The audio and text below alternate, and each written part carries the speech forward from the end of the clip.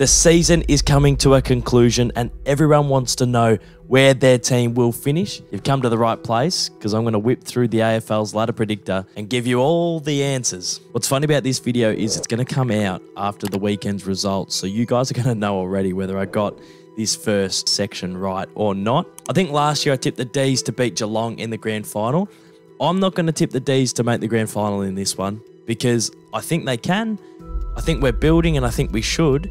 But I don't know. I feel like I'm going to put the moz on them by doing that, and I don't want to. So I'm probably going to tip the D's to make a prelim and not go all the way.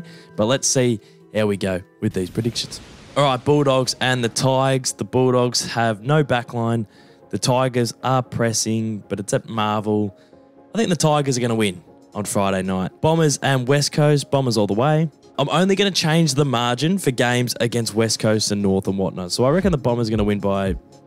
I reckon they're going to win by 50 points. Adelaide and the Suns. Suns are flying. The Suns have beaten the Lions. And who they beat the other way? The Saints as well. The Suns are beating top 8 teams. The Crows. I'm going to have to tip the Crows though. Hawthorn and the Pies. The Pies will get that done. I love that fixture. I love MCG, 2 MCG teams. Saturday Arvo. I know it's not 210. The 435. That's delicious. All right, Geelong versus Port. I reckon Geelong are going to win. They're a proud club. They don't lose 3 in a row often, if ever. I think they're going to lift and get the job done. And I think the Powers top 2 spot's going to be vulnerable for the Demons to slide in. GWS and Sydney. I think the Giants' run comes to an end just because it has to at some point. And the Swans are in good form. So I'm tipping the Swans in that one. I think the D's beat North. I think the D's will be trailing at halftime. I think it's going to be one of those plucky games where North really lift. Alistair Clarkson's back in the fold. Maybe we're down by 11 points at halftime, but we run over them in the second half, and hopefully we win by 50. I'm going to put the margin up to 50 in that game. Saints and the Blues. Everyone reckons the Blues, but I wouldn't be surprised if the Saints win, but I'm going to have to tip the Blues. I'm going to have to tip the Blues in that one, given the form, but it wouldn't surprise me if the Saints pull something out of the bag. And then Freo and the Lions. I reckon Freo can win this. I reckon they're starting to build in form. They've got their cohesion back. A part of me wants to tip them. I really want to tip them here, but everyone's going to think I'm just tipping them because I want the D's to finish second. I'm going to tip the Dockers. I'm going to tip the Dockers in this one. All right, so right now, at the end of the round, the D's will be second. And the Lions, still a game and a half in the 4. I expect the Lions to finish third when I do this. All right, the Pies and the Cats. The Pies win that. North and Essendon. How close was it when they first played earlier in the season? I'm going to tip North. I reckon at some point North are going to win one more game. And they nearly beat the Bombers earlier in the year. And I reckon it's just going to be a stupid upset that happens. And we all go, how did that happen? But I reckon North will beat Essendon. Sydney and the Suns. That's a really tight one. I'm going to go with the Suns. The Suns are always somewhat competitive against the Swans, so I'm going to go the Suns in that one. Lions bounce back. Big win at the Gabba. Blues and the D's. This is probably our toughest test towards the end of the season. The Blues are flying, but I reckon the D's edge them out. I reckon that'll be under 10 points. West Coast and Freo. Freo get it done, and I reckon they get it done by 50, so I'm going to change the margin. The Hawks and the Bulldogs. I reckon the Hawks can win that. I reckon the Hawks are going to take a scalp. Saints and the Tigers. I'm going to tip the Saints. And then Port versus the Giants. I'm going to tip the Power. The Pies and the Lions. I think the Pies win.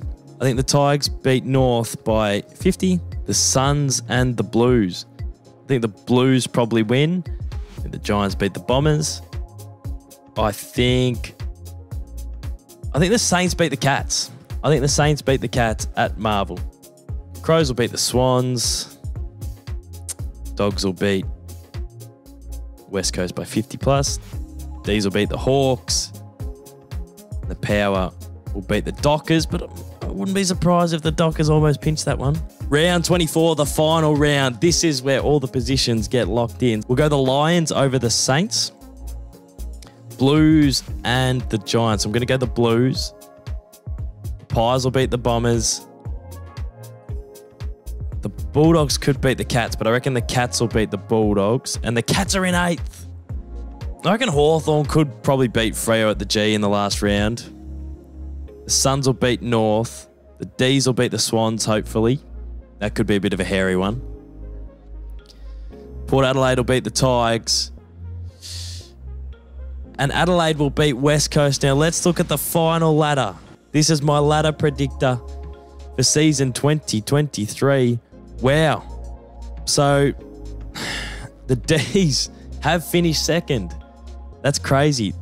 I'm going to be honest. If this was the actual end of the season, I would be licking my lips. If the D's finish second and the travelling team is the Power to the G, I'd be so excited. If it was the Lions, I'd be nervous. I think the Lions are offensively very terrifying. But if it was the Power who finished third, man, that would be exciting. But here we go. So the Pies play the Lions. The D's play the Power.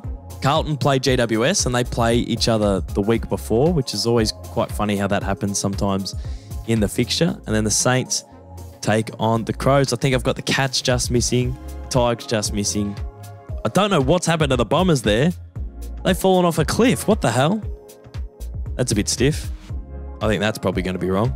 Freo end up getting that 4th spot, so the D's will get pick 4. Happy days. West Coast hold on to Harley Reid because I reckon North will pinch one more along the way. I think that's what happened, which mixed up Essendon. I tipped North over Essendon, but so there we go. That is the final ladder. Let's go through to the finals. Let's tip the finals now. So I reckon the Pies will win week 1. I reckon the Blues will win week 1. I reckon Adelaide will win week 1. And I reckon the D's will win week 1. What a cool finals. Like, how cool are the teams in here? Like, it looks so random. There's no Richmonds, Hawthorns, Sydneys, Geelongs. Like, seeing all these teams in there is like messing with my brain. All right, let's go to the next round. Wow, it's a showdown. It's a showdown. A showdown elimination final. You are kidding me. I'm going to tip the Lions at the Gabba. Oh, no. I don't want to play the Lions in a prelim. And I'm going to, well, to be honest, Adelaide always beat the Power. I'm going to tip Port. All right.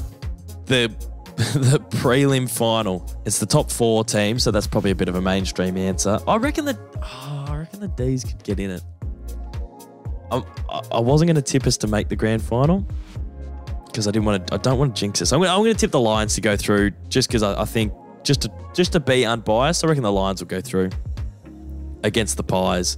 And then a pretty straightforward answer. I reckon the Pies win the flag.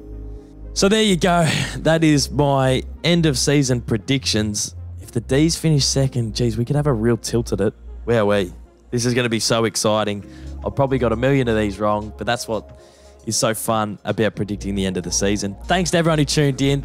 Comment down below if you think I got any of these right. Comment down below if you think that I got any of these wrongs. I really love chatting about these hypotheticals with you guys down in the comments. Subscribe if you're new to the channel.